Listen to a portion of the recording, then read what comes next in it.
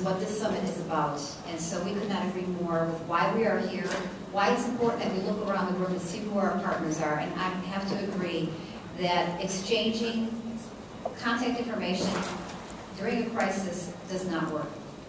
What we do in our office is we really try to establish all those relationships with community groups and our partners in advance so that we can work together to problem solve. So thank you again, Mr. Singh.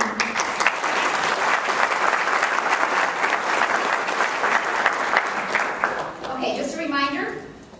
Okay, we have our index cards here, okay? Snaps are one awesome thing about either the breakout sessions you attend, inspiring conversations you have, memorable activities, affirmations regarding new allies or friends. Put them in the box or outside. And then seeds are one piece of new or renewed learning that you will take with you and share with others. A new or renewed learning that you will use in your work or that you will explore further in the future. So our final keynote. So we've heard from government, we've heard from anybody who knows me knows that I love anything that says Legal Defense and Education Fund. So we are now going to hear from Ms. Sherialyn Byrdsong.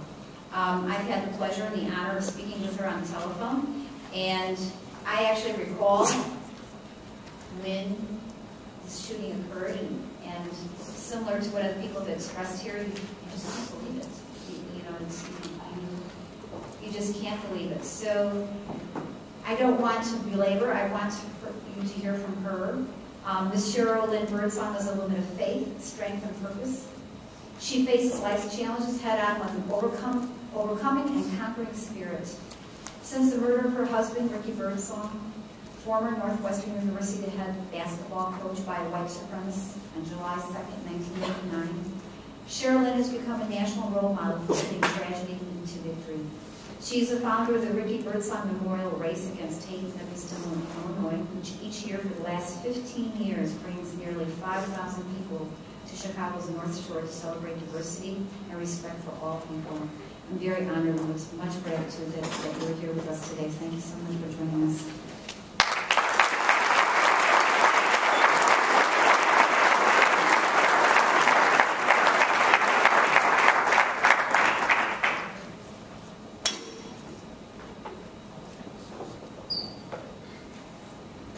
Good morning. Good morning. I've heard a lot of things this morning that it's not a part of my notes that I wish I could respond to. First of all, let me say that I'm grateful to be here for such an important event, and so I want to thank Mona for emailing me and reaching out to me to be here. Thank you to the Chicago Commission on Human Relations. So, some people mentioned about the Chicago Bears losing, and I was a Chicago Bears fan, and I'm sorry for your loss. But have you heard about the Atlanta Falcons? Because I now live in Atlanta for the past 5 years, and I think they're worse than the Bears. So it's like, I just don't know what to do in terms of being a football fan. So 5 years ago, I moved back to Atlanta, which is where Ricky and I met. And my purpose in life is to teach. And so I am a 7th grade math teacher. 7th grade.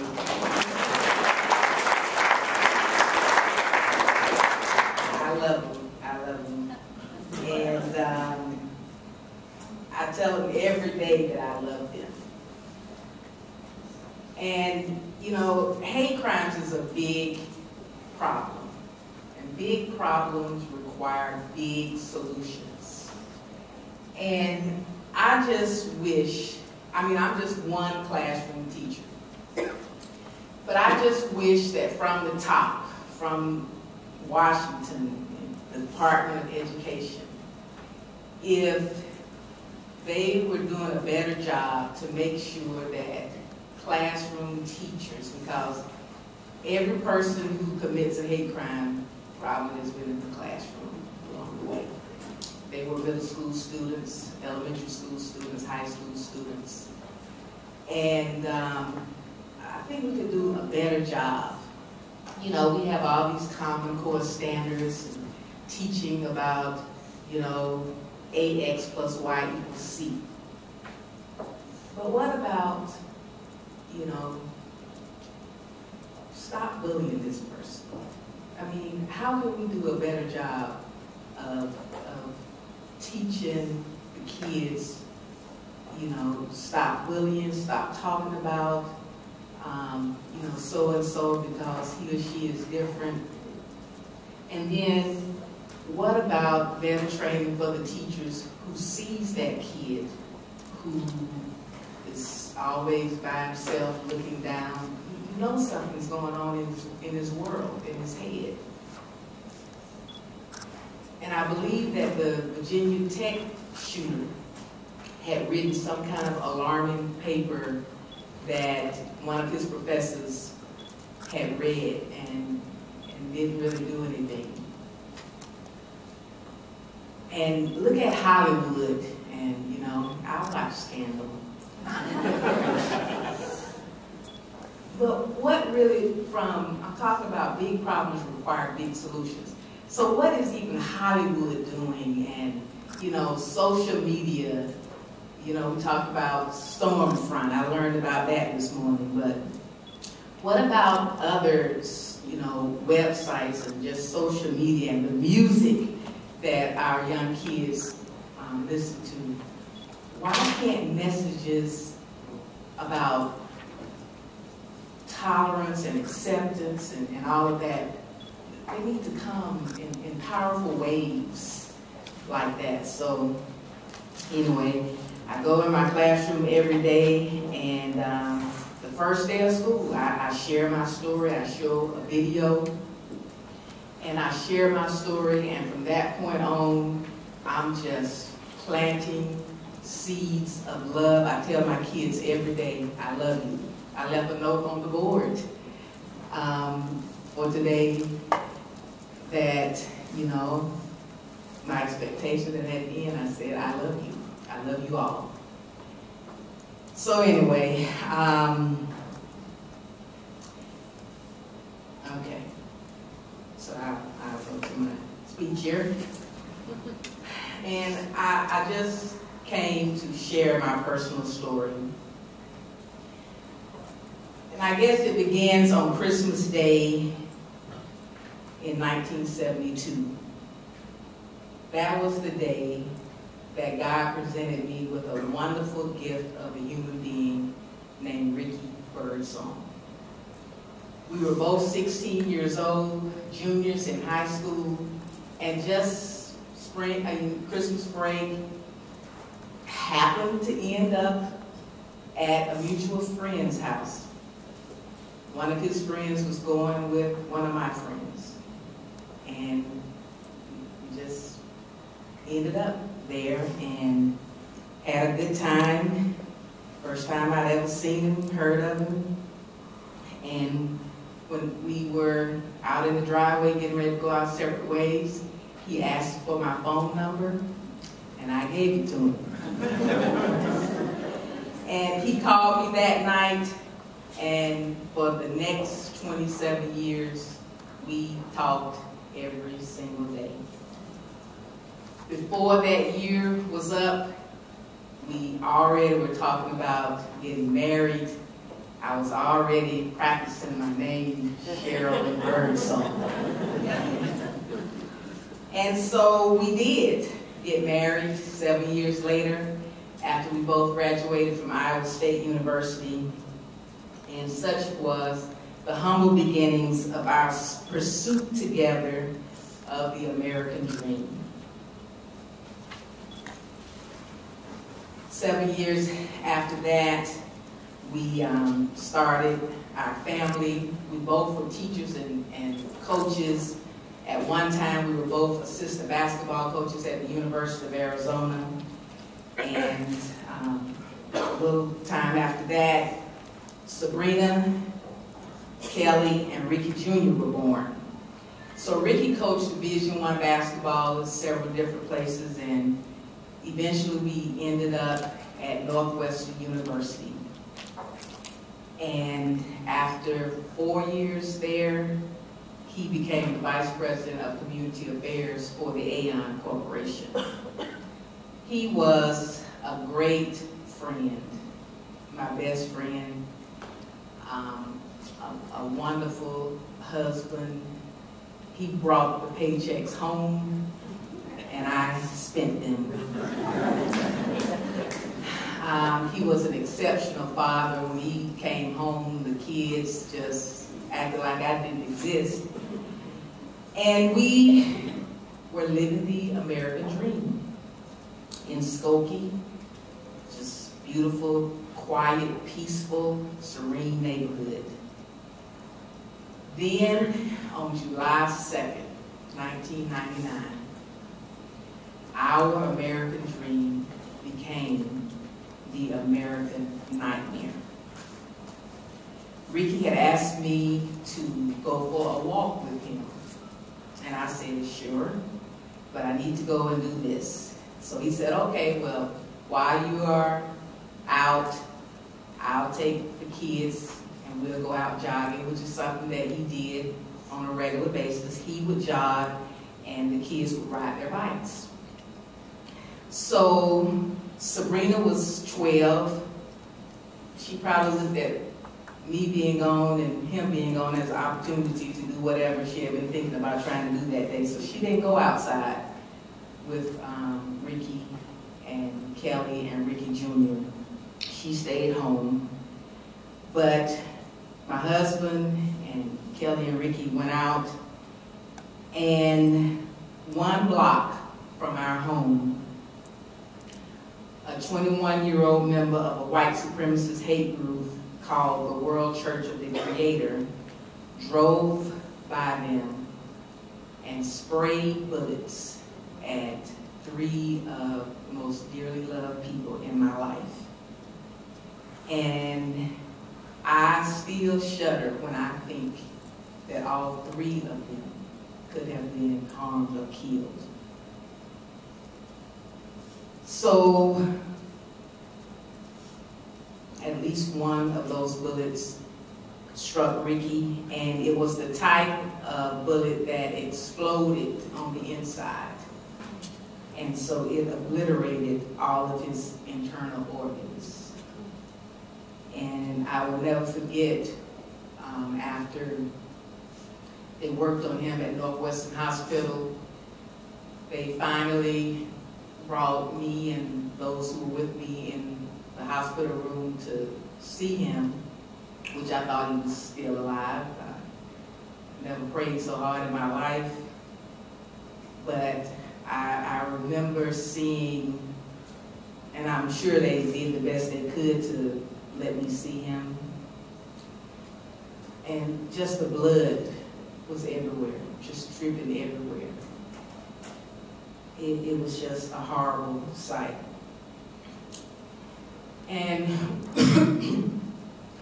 one of the hardest things I've ever had to do as a mother was to go home and tell my 3 children that their father had died. And their cries of horror, disbelief, and confusion is something that I will never forget. And helping them to understand the reason behind this murder, as I later, came to understand a couple of days later, and to cope with their loss and to keep a heart of love towards all people, free of anger and hate, that was my full-time job. So my family and all who knew him lost a treasure. Ricky was the kind of person that brought light and life and energy wherever he went. He was always the life of the party. His smile was contagious, and his laugh lifted you up. But most importantly of all, he really, really genuinely cared about people. When he was working at Aon, he would sometimes ride the train and then walk from the train to the building. And there was a homeless man who would always be in a particular spot on Ricky's path. And Ricky got to know that man and eventually helped that man to get a job in the mailroom at Aeon. Lots of stories that I could tell you. Stories that I didn't even know about, that in various places where I would be, people would come up to me and tell me what Ricky had done for them. He was a treasure. And he was passionate about helping young, at-risk boys have positive alternatives and teaching them how they could be successful in life.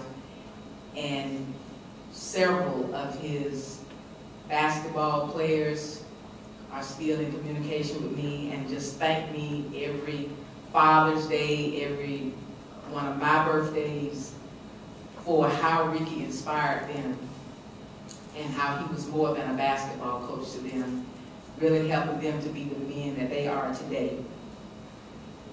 When he was killed, he was just about finished writing the manuscript for this book, Coaching Your Kids in the Game of Life. And he had so many ideas and dreams, things that he wanted to do and accomplish, and it was just a loss. So when people cleaned out his office, they brought home to me something that God really used to help me. And it was really Ricky continuing to coach me, because he coached me, he coached the kids, he was just a coach. So one of the things that came from his office was his favorite quote that he carried from state to state, office to office, and it always would have a prominent place in his office. And it said in big, bold letters, and when I saw this from the box that was given to me from his office, it just really was my wake-up call. It said, I am convinced that life is 10% what happens to you and 90% how you respond to it. So my number one response was a resolve not to remain a victim, but to become a victor over my circumstances. My faith in God guided me and sustained me. I was encouraged by an Old Testament scripture which promises that God will turn troubles and sorrows into opportunities for hope. And so I began a journey from tragedy to victory. I decided that I was not going to be bitter or defeated by evil acts and hatred, but that I would overcome evil with good. I chose to have forgiveness in my heart for my husband's murderers, all that played a part in it, and to pray for all such people who were disillusioned, estranged, and have no understanding of the power and love of God. With tremendous support from my family, friends, church, and the Evanston Scope community, I established the Ricky Byrdsong Foundation. And I ran across, as I was cleaning out my basement, I ran across our original brochure. And the foundation had a vision, mission, values, and goals that promoted reconciliation between races, champions diversity, and builds respect and esteem for all human life. And I believe that the almost 10 years that the foundation was in existence, I believe that we did touch some young people's lives. That was our focus, to concentrate on young people. And one of the foundation's greatest legacies is the Ricky Byrdsong Memorial Race Against Hate, which 15 years since Ricky's death is still going strong under the leadership of the Evanston North Shore YWCA, which Eileen Heineman in the back, my son's middle school principal, is a big part of that. I always say that if what happened to my family could have happened anywhere in the United States, it could not have happened in a better place than Evanston and Skokie. Just the community response. I remember maybe it was a day or two after Ricky was killed, I just happened to look out of my living room window, and there was about 20 people outside on the sidewalk. And I just went out there to speak, and they told me that they had decided to get together every night at the spot where Ricky was shot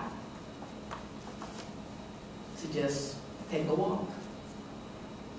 And those walks continued every night for at least a year, at least, I can't remember now.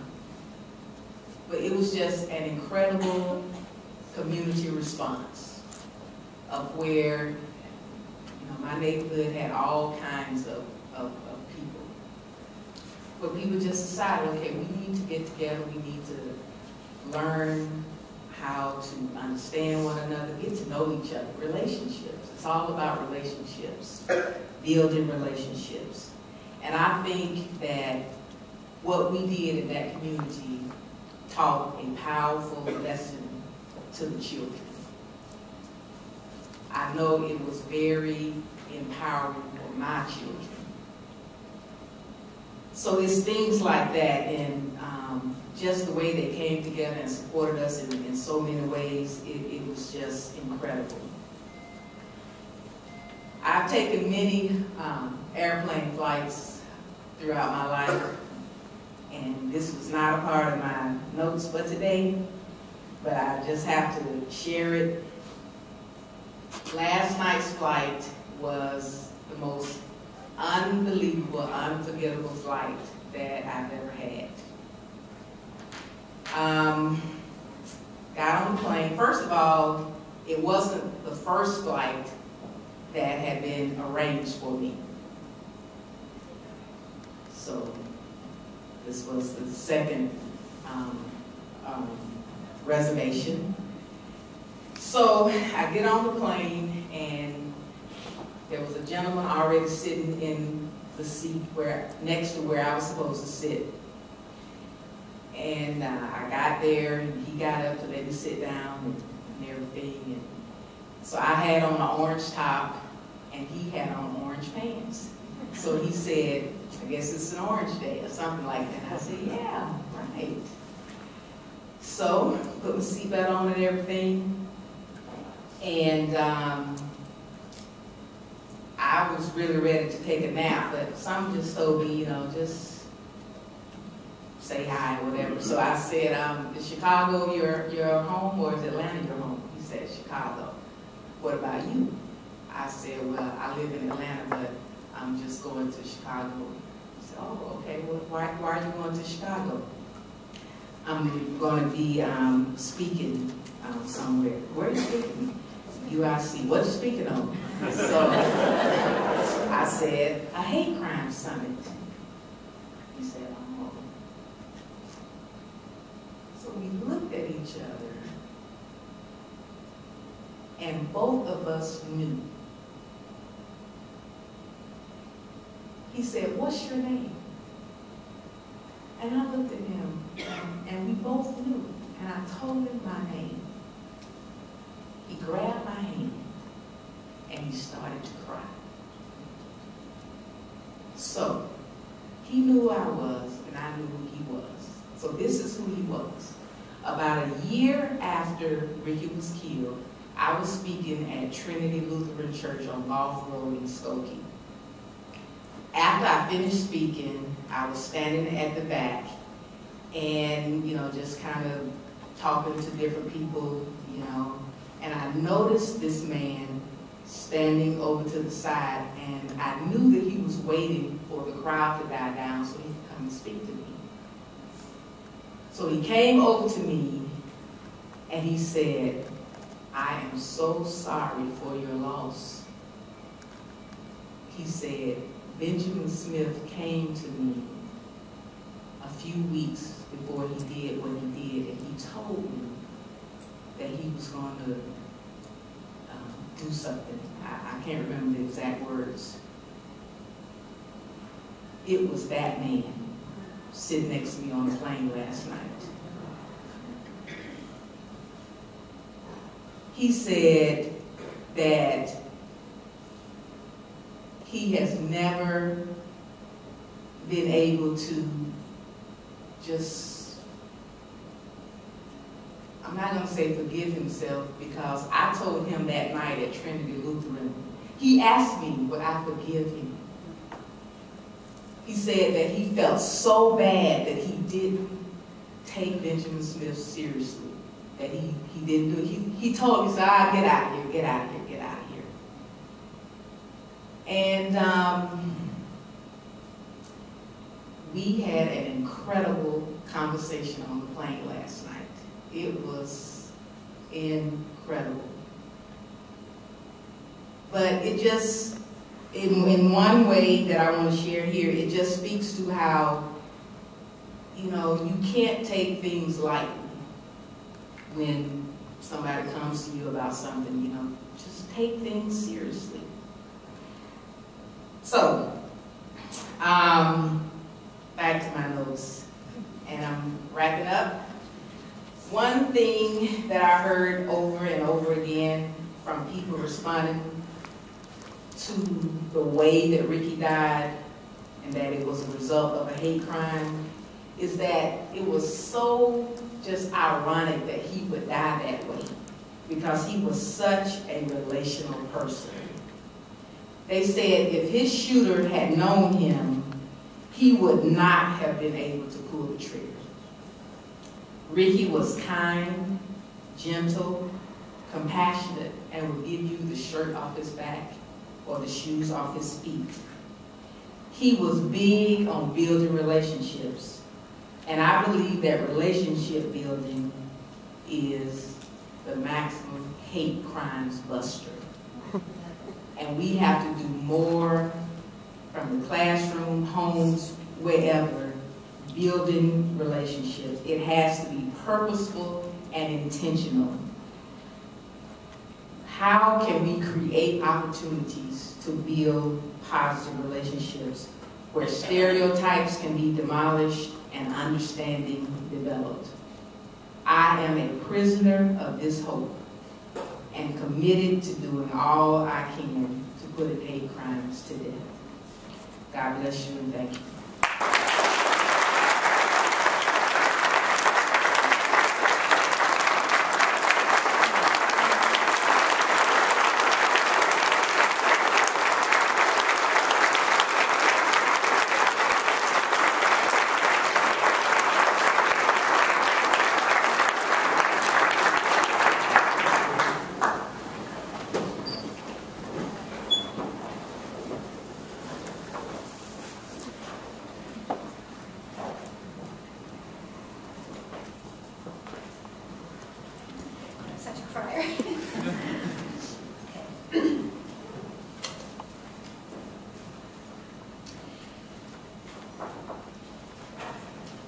Miss Byrdsong was a woman of faith, strength, and purpose. And as she says, a classroom teacher who has taken up the challenge of educating children in her classroom and the rest of the world about the devastation of hate and intolerance. Miss Byrdsong was a victor. We are honored to hear her story.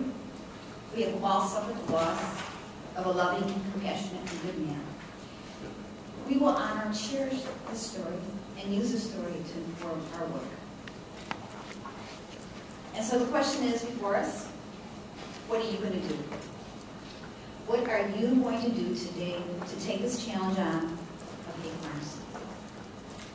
I want you to dive into these breakout sessions. As Ms. Byrdsong says, build community, build purposeful, intentional, positive relationships. relationships. Challenge yourself, challenge each other. What are you going to do? What are you going to do that's different? Thank you very much for being here today. Breakout sessions are in your folders, and look forward to our 3:30 closing. Thank you.